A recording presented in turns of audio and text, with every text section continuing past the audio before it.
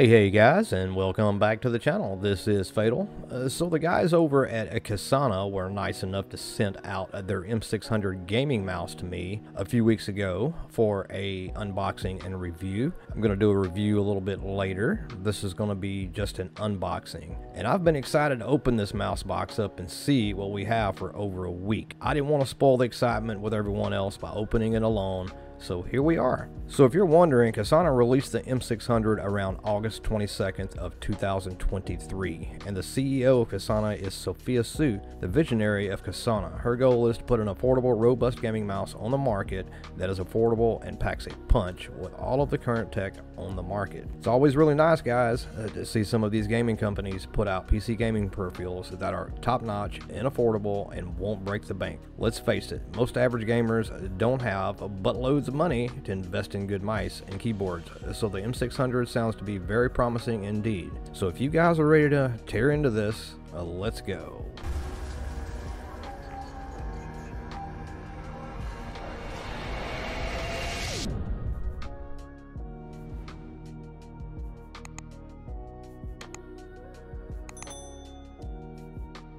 The box that the M600 comes in is as light as a feather. I couldn't believe it myself upon removing it from the shipping container. It was so light, I was wondering if it was actually a mouse even in it. It almost feels like it doesn't contain a mouse. The box itself is really basic, which for me adds up to money saved for the consumer, which is a big plus for me. The box comes wrapped in shrink wrap to keep everything nice and tight. That comes as no surprise. Most gaming companies have it around the box to protect the product from dust and such. Moving on, guys. As you turn the box over, you get all the detailed specs on top of that.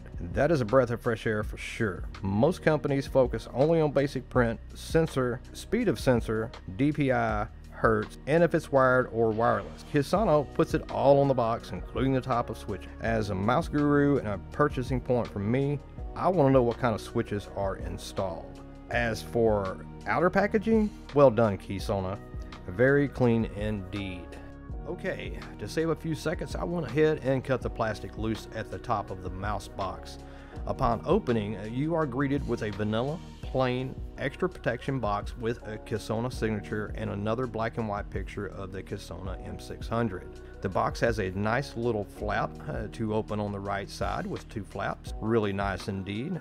I hate having to tear a box up that the mouse comes in. Never know when you might have to send it back, or hell, even sell it later. Appreciate the attention to detail, guys. Inside the box, you are greeted with a minimalistic storage packaging.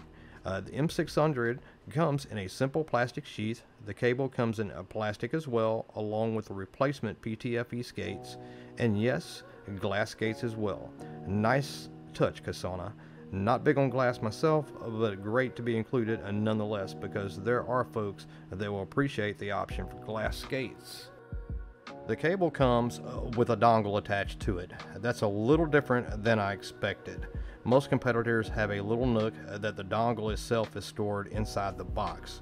No biggie at all though. The cable, as you can see or already know, is your standard 5-foot cable, which is more than enough to reach the back of your PC. And the orange color is a nice touch as well. The M600 comes in at 55 grams per packaging print. When we weigh the M600 with the dongle storage intact, I get 56.40 grams. With it removed, I get 56 grams. So not sure if they are including the weight of the skates in their calculations. Either way, 56 grams is still a really comfortable weight. As for structural integrity, the M600 is very solid mouse. I get no creaking when I try to squeeze the mouse. Kudos for that.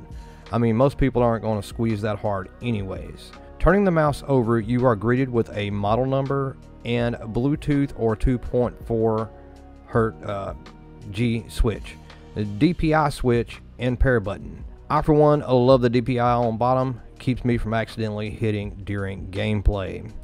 And last but not least, if you want to further customize the M600 and the 3395 sensor on board this thing, you can head over to their website and download the software to customize it to your heart's content. Buttons, DPI settings, polling rate, and liftoff. In conclusion, the M600 is a very compact tool that in the right hands will lead to many good victories. Keep in mind the M600 is made for small hand users. Anything over a hand size of say 18 centimeters, it is going to get tough to use comfortably. Forgot to mention the size. The size is a length 119.38 millimeters, the width is 63.5, and the height is 40.64 millimeters. All in all, I would say it is comparable to the Pulsar X2 with a better, higher hump. I like the feel and think it's improvement over the Pulsar.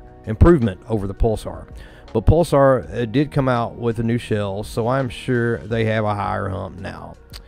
At $79.99, the Kysona is a very well equipped budget mouse that leaves little on the table for tech specs. Link in the bottoms, guys. With all of that being said, this is Fatal, signing out.